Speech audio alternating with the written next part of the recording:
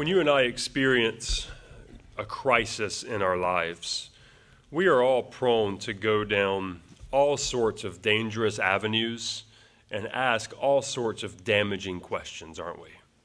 You know, our faith is tested, and we often wonder where God is. Now, our control is threatened, and we struggle to entrust that situation to our loving Father. Our perfect dreams and what we thought of as our perfect life comes crashing down, and we begin to doubt God's loving providence and care in our lives, don't we? But we've all done it. There's not a single one of us in this room that has not done that to some degree. We all continue to do it. Some of us more than others, no doubt. But in this sin-infected world in which we live, we experience these heartaches and these hardships, these calamities and these crises. And in those times, our faith is stretched, isn't it? Our faith is challenged. Our faith is strained. I'm certain that many of us in this room have asked questions like the psalmists, "Where are you, O God? Are you listening, God?" But I wonder if you've ever asked this question: God, do you even care? You know, that's a little different form of the same question of doubt, isn't it? All of those questions, where are you, God? Are you listening, God? God, do you even care? These all stem from a lack of faith and a swelling of doubt in our lives. But that question of God's caring is a question that actually gets at God's character, doesn't it?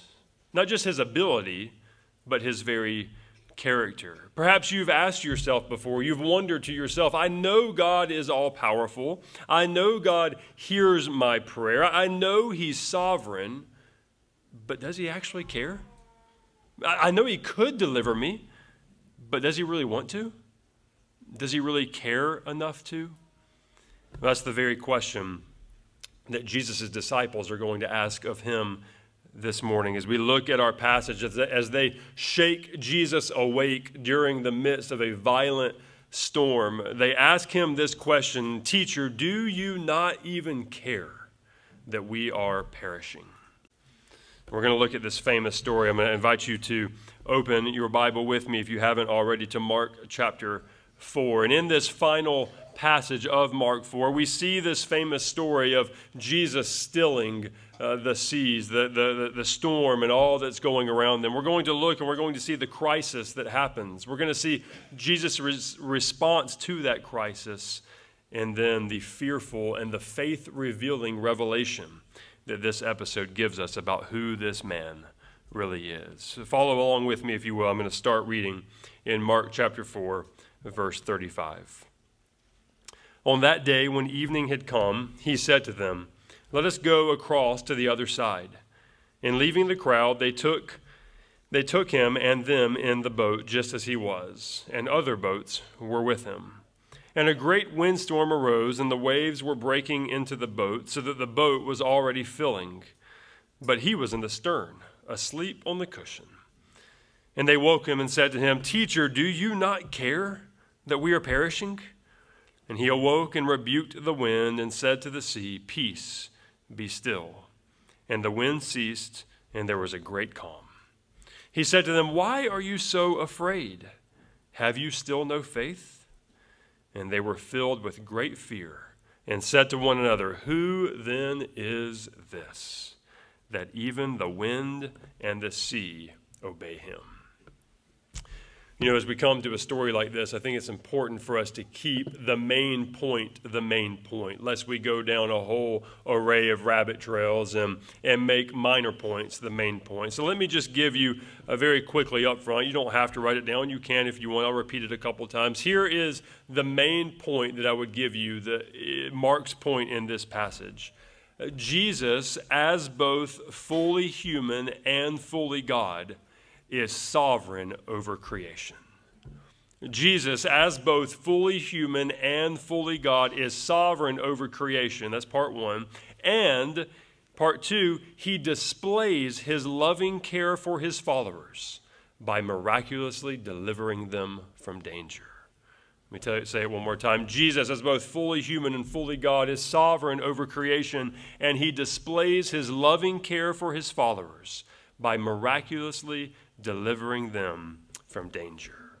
With that main point in mind, let's walk through the passage together this morning. We see first in our passage the context in verses 35 and 36. We begin the story in verse 35 by Mark giving us a time marker to the story. He starts and he says, "On that day when evening had come." And this is picking up from the previous stories, and it really gives us a picture into the strenuous day that Jesus had here in his life. This day began with blasphemous accusations by the Pharisees. It continued with his mother and his brothers trying to kidnap him because they thought he was crazy and whisk him away. It continued into him teaching off the shore in the boat to the large crowds, a series of parables. Remember, all that we've looked at in the end of chapter 3 and through chapter 4 is all happening all in one day. This has been a busy and action-packed day. Now in verse 35, Mark says, "On that day when evening had come," Jesus is tired. He's had a long day. He says, "Let's go across to the other side." And so Mark tells us in verse 36, they leave the crowd. They take Jesus in the boat together with his followers. And then it says here that there were other boats with him. Now, I think that the fact that there were other boats joining him probably points us to the fact that there was a larger group going across to the other side than just Jesus and the 12. This was probably Jesus, the 12, and the other followers that we read about before. But either way, that's the context that we get. It's been a long day, and Jesus takes his followers. He says, "Let's go across to the other side." And we're going to get some rest. And we're introduced next, after the context, to the crisis in verses 37 and 38. Look at verse 37. It says, "A great windstorm arose." Now, if you know anything about the Sea of Galilee, it's a region that is very prone to such storms. Just by virtue of its geography, it's very prone. The surface of the Sea of Galilee is around 700 feet below sea level. It's the lowest freshwater lake on earth. But not only that, not only is the Sea of Galilee very low, but surrounding it are all of these, as it sits in the middle of the Jordan Valley, on the bottom of the Jordan Valley, surrounding it are steep hills and mountains all around. And so what happens, because of these steep mountains and this very low-lying lake, you often have winds being funneled in from the west off the Mediterranean Sea and from the east from the desert. And these winds that funnel into this lake can stir up violent storms on a dime. And what's unusual, though, here is that this storm struck in the evening. Remember verse 35, "On that day when evening had come." This is very unusual for this time. You see, the Sea of Galilee is and was a rich source for fishing, and so most of the fishing was actually done at night because that's when the winds usually calm down the most.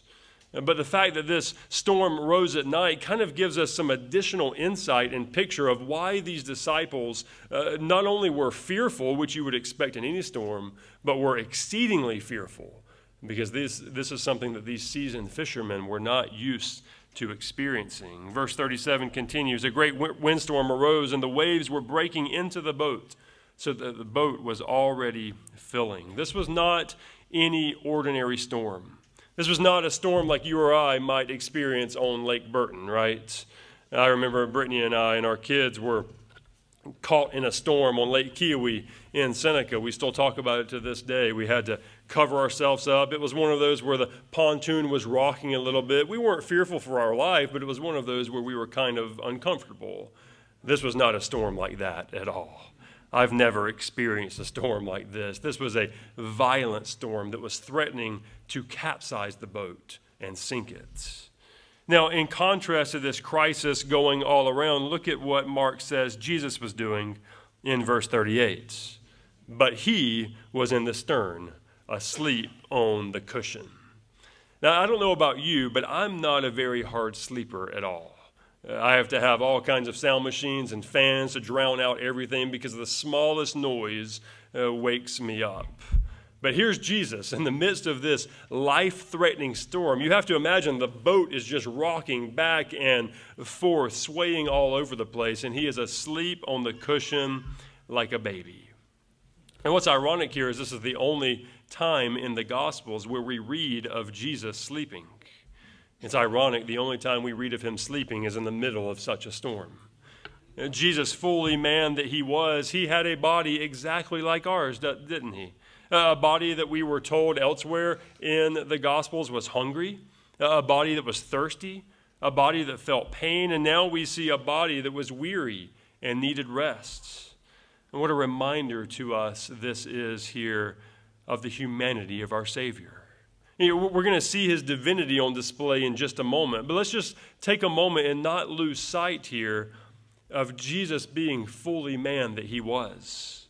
And as such, he knows the trials of men because he has experienced them, hasn't he? He knows what it's like to be hungry. He knows what it's like to be thirsty. He knows what it's like to be tired and to need rest. He knows what it's like to be tempted and to be tried. He knows what it's like to suffer and to be scorned. In his rest here in verse 38, we see a picture of his humanity.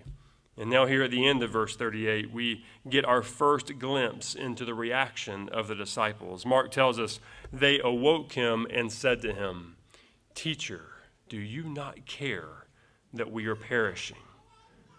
And I doubt that it came across like that. You have to imagine, "Teacher, do you not care that we are perishing?" You can just hear the panic in their voices, right? You can just hear the rebuke in their voice. "Teacher, what in the world are you doing? Everything around us is going awry. We're about to die here. What are you doing? You're laying on the cushion fast asleep." Now, to their credit, they do turn to Jesus in their fear. They go, they find him in the back of the boat, sleeping, and they wake him up. Presumably, we have to imagine they thought he could do something to help them. I'm not sure what exactly they thought. I highly doubt they had any inclination that he could do what he's about to do. But to their discredit, they mistook his sleeping through the storm to be a lack of concern, not only for their safety or for his safety, but for theirs as well. So they awake him and they rebuke him. Now, to the disciples, Jesus seemed to be unaware of their plight, didn't he? And uncaring of their distress. I think this is often a picture of how we feel in life storms and difficulties, isn't it? So often we mistakenly conclude that we are all alone, that no one, not even God, knows what is happening to us. No one, not even God, knows how we are feeling, that no one, not even God, cares enough to help us when we need it most. And how wrong these disciples were and how wrong we are when we have such similar thoughts. Now, we can somewhat understand the disciples' question, can't we? We can somewhat understand their concern and even their misunderstanding. These disciples, remember, they had seen a lot in the life of Jesus, but they didn't have the full picture of who he was.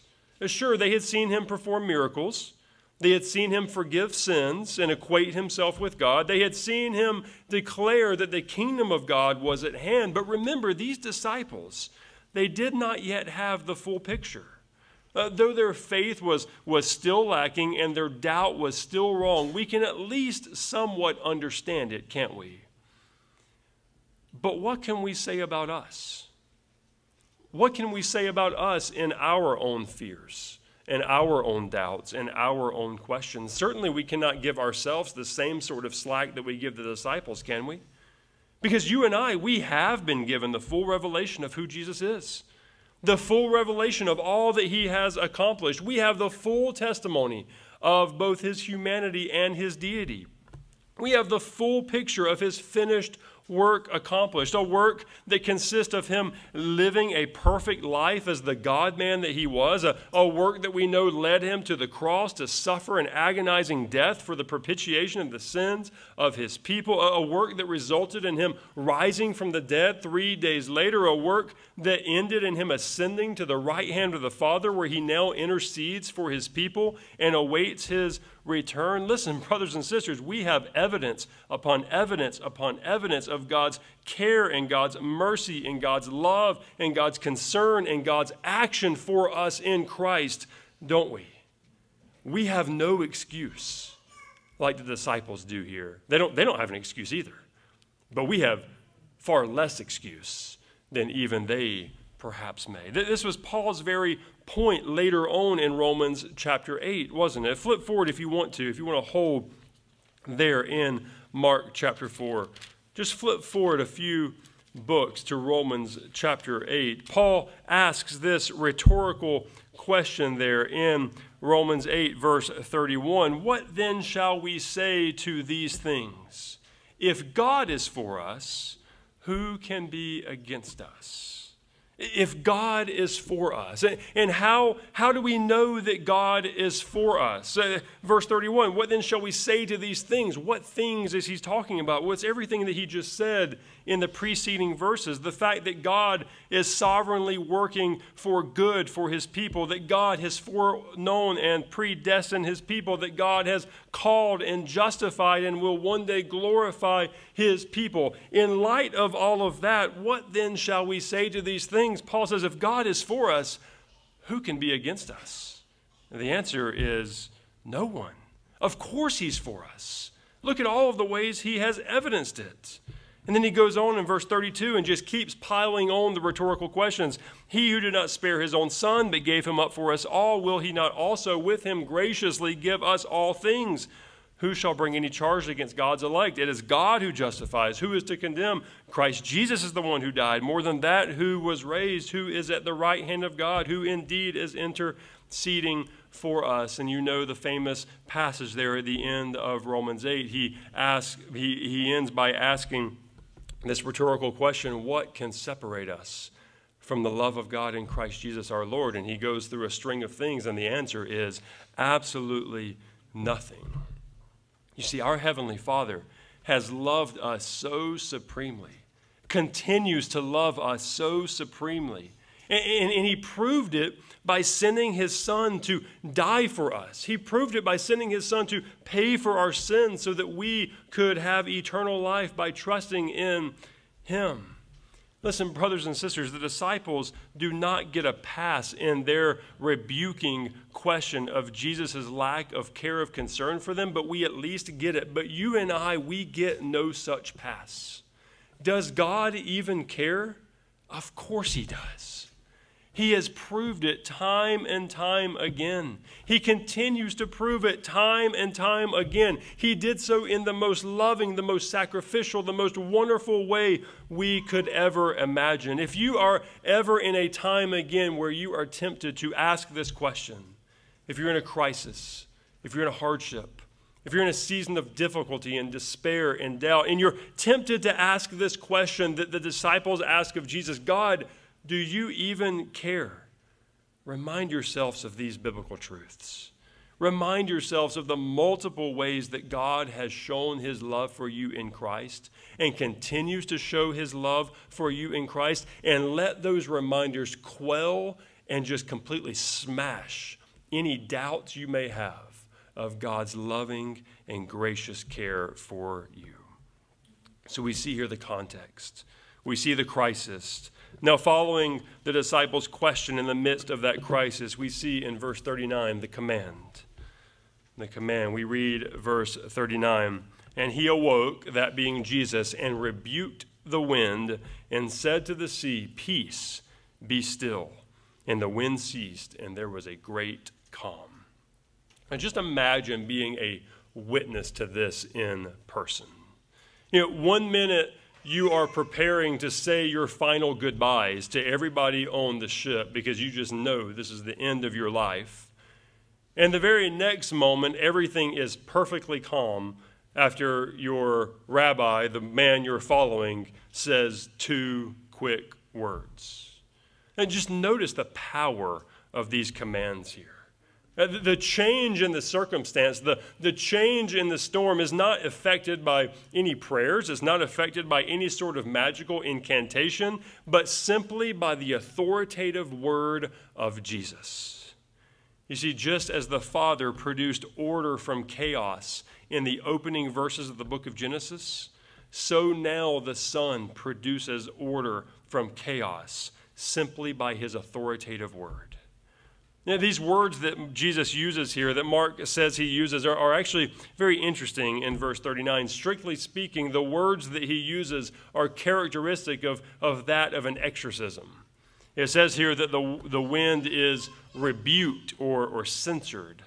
And this is a Greek word that's been used twice already earlier in the Gospel of Mark, chapter 1, verse 25, chapter 3, verse 12, both of these in the context of Jesus rebuking an evil spirit. It's a very technical Jewish theological term that means this: the commanding word uttered by God or by his spokesman, by which evil powers are brought into submission, and the way is thereby prepared for the establishment of God's righteous rule in this world.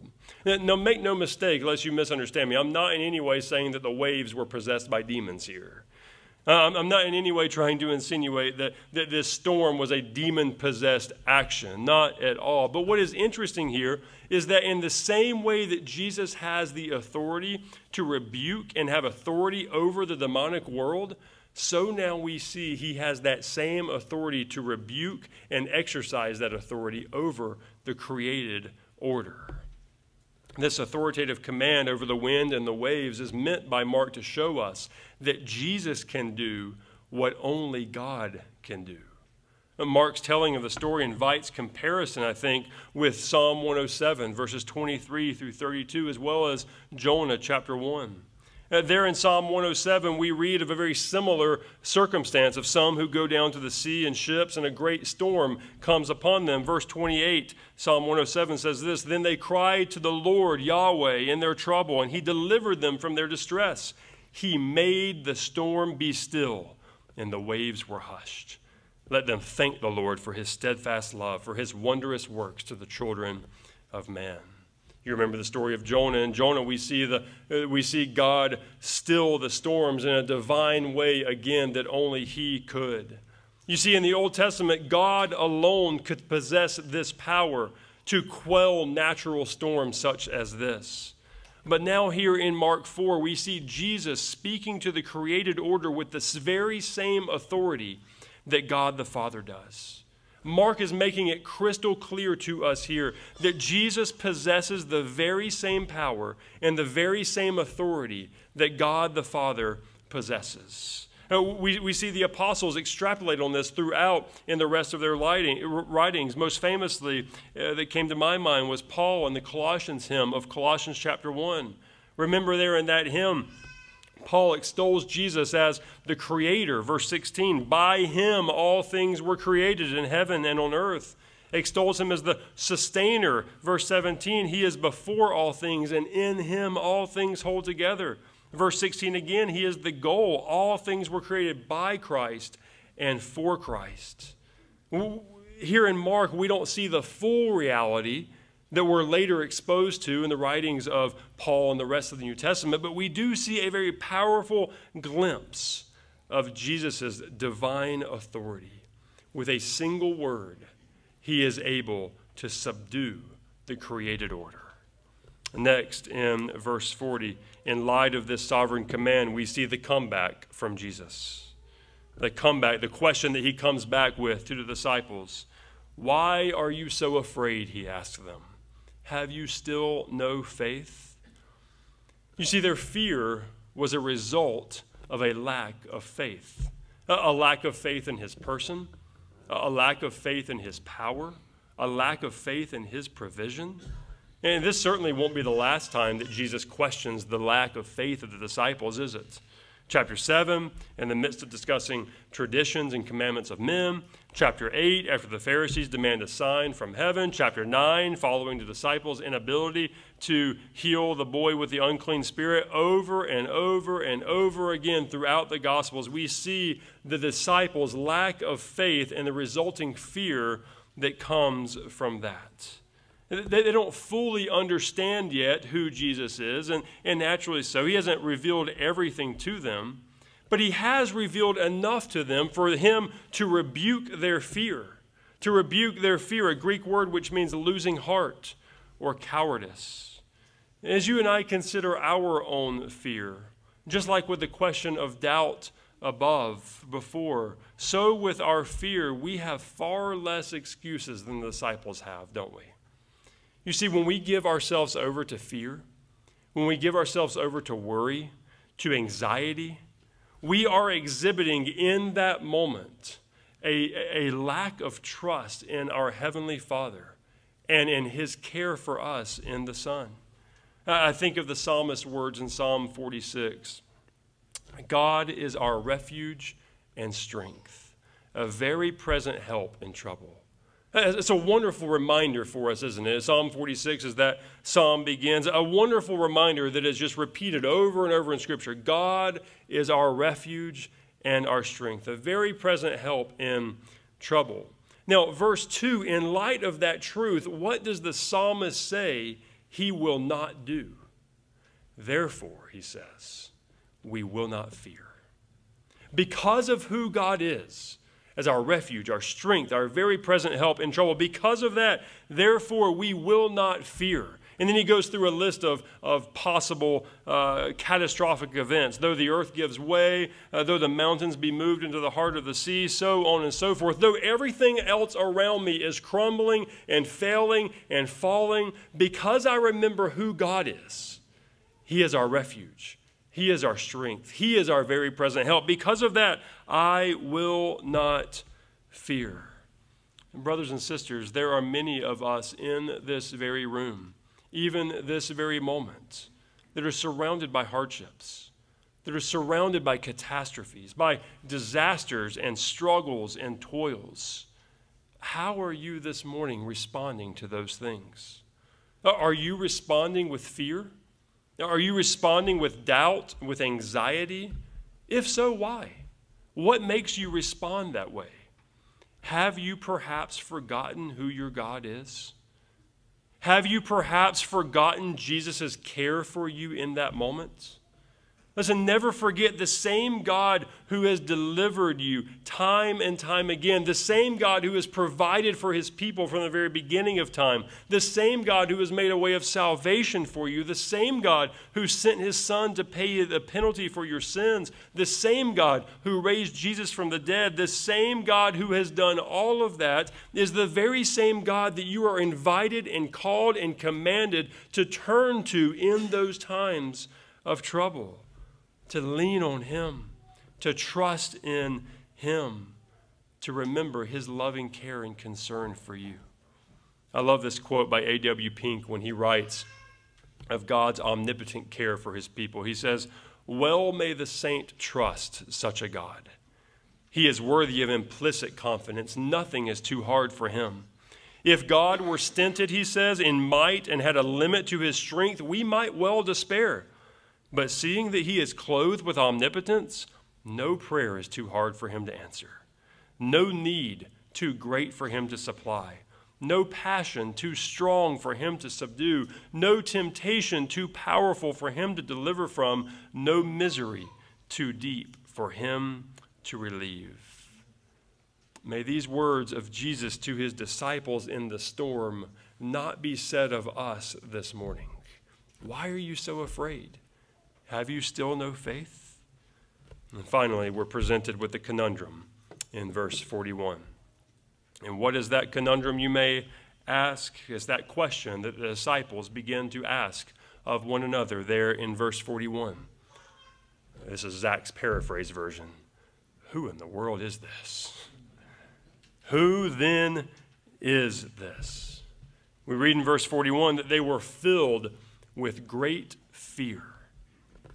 This is the third time in this passage that Mark uses this descriptive term, great or enormous. It's this Greek word mega. Back in verse 37, he uses it to describe the storm that strikes the boat and the disciples. It wasn't just any storm, it was a mega storm.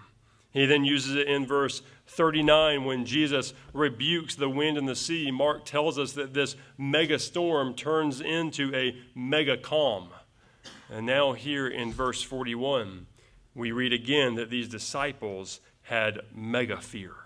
They feared exceedingly. They had great fear.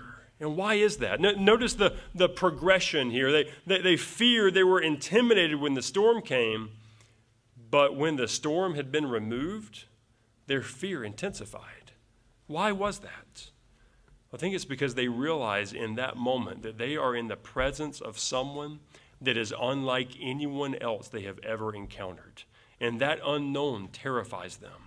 The disciples here in this moment, they are in the presence of the unexplainable.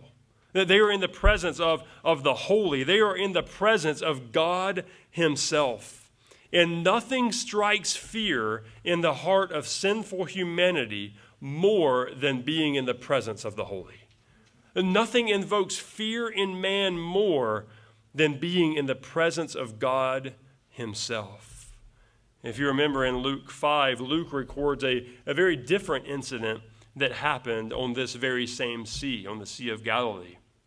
And there in Luke 5, we read of Peter coming back after a night or a day of fishing, empty-handed. And he comes back, and Jesus tells Peter and his fishermen to go back into the sea and to let down their nets. And Peter, he's a seasoned fisherman. He thinks Jesus is crazy. He's just crazy. Well, he knows what he's doing. Peter knows what he's doing. Why is this man telling me to go back out and try again? But he obeys. He goes out and he drops the net. And if you remember, he catches so many fish, it almost sinks the boat. Now, do you remember how Peter responds at that moment? You think, as maybe the shrewd businessman that he might have been, that he would offer Jesus 50% of his fishing business, right? You don't have to go with me every night. Just come out with me once a week, and we'll bring the haul in, right? You think maybe that would be how he'd respond, but that's not. Luke 5, we read, when Simon Peter saw it, he fell down at Jesus' knees, saying, "Depart from me, for I am a sinful man, O Lord." Why is that? Seems like an odd response, doesn't it? It seems like an unexpected response. He responds with fear because he realizes, just like the disciples do here in Mark chapter 4, that he was in the presence of something unexplainable, that he was in the presence of God himself. R.C. Sproul reflects on this, and he writes these words: "We meet all kinds of people," Sproul says, "and as we meet them, we unconsciously sort them. We do this every time we walk down the street, instantly pigeonholing every person we see. Is that person smiling? He seems safe. Is there a look of fury in that person's eyes? We give him a little extra space because we know unbridled anger and what unbridled anger can be like in human beings. We separate everyone into categories," Sproul says. We separate them into safe, dangerous, nice, cantankerous, whatever. But we do not have a category for one who can speak to the waves and cause them to obey him. Such a one is in a class all by himself. This one is so alien, so other, that there is no compartment for him, Sproul says. Who then is this? That's the question that the disciples are faced with as they come in contact with Jesus in this encounter. And listen, that is the eternally significant question that each and every one of us in this life must ask and must answer. Who then is this Jesus? The famous atheist Bertrand Russell was once asked what he would say to God if he discovered upon his death that God actually did exist and Russell was wrong. His response was this. He said, "I will say, not enough evidence, God. Not enough evidence." Rest assured, that excuse will not fly. Listen, the evidence is in, and the evidence is overwhelming. Not only is the evidence overwhelming in our lives, in this world, and in this word, that there is a God to whom we will give an account, a God to whom we will answer for our sin and our rebellion against him, there is equally overwhelming evidence that this Jesus of the Gospels is God himself incarnate. Who else could subdue the wind and the waves with the power of his words? So the question for us this morning is, how do you answer these two questions? Who is Jesus? And how do you respond to him? Now, the testimony of Scripture is that there is only one correct answer to those questions. Jesus is the perfect God-man, the eternal second person of the Trinity, the Lord of heaven and earth, the one before whom every knee will one day bow, in heaven, on earth, and under the earth, confessing that he is Lord. So how should we in this life respond to him? Very clearly, with faith and with repentance. Repenting from our sin, repenting from that sin that is so enticing to us, that sin that holds us so captive, that sin that is such a rebellion against God, and having faith in this Jesus and this his love, his care, his mercy, his grace, and the faithful Savior that he is, trusting in his finished work to pay the debt of our sin, trusting in his tender care of our soul, trusting in his soon-to-be glorious return, when he will make all sin go away, when he will make everything right, and when he will usher in the new heavens and the new earth. Listen, if you're here this morning and you have never truly settled those questions in your mind, who is Jesus and how should I respond to him? I pray that you would do so this morning. Turn to Jesus. Be reconciled with the Father. Trust in his finished work on your behalf. If you're here this morning and you know the answers to those questions, you're a follower of Jesus, as most of us are in this room. You're a follower of Jesus, but for whatever reason, you have lost sight of the fullness of the reality of who Jesus is and how he cares for you. And in so doing, you have given yourself over to the same fear, the same worry, the same anxiety, the same doubting questions of Jesus that these disciples do here in our passage. If that is you this morning, I pray that you would be reminded this morning of who your Jesus is, of his eternal power, of his infinite authority, of his loving care and concern for you as his child, and that you would find comfort and rest and a sure remedy to the fear that you face. Does he even care? That's the question for us from our passage this morning. I pray that you walk away realizing that God has shown abundantly that the answer to that question is a resounding yes. You see, Mark reminds us in this passage that Jesus, as both fully human and fully God, is sovereign over creation, and he displays his loving care for his followers by miraculously delivering them from danger. That truth was true for the disciples 2,000 years ago. And that truth is true for you and I this very morning. What a powerful and loving Savior we serve. Let's pray together as we prepare to sing a song of response this morning about the power of the cross.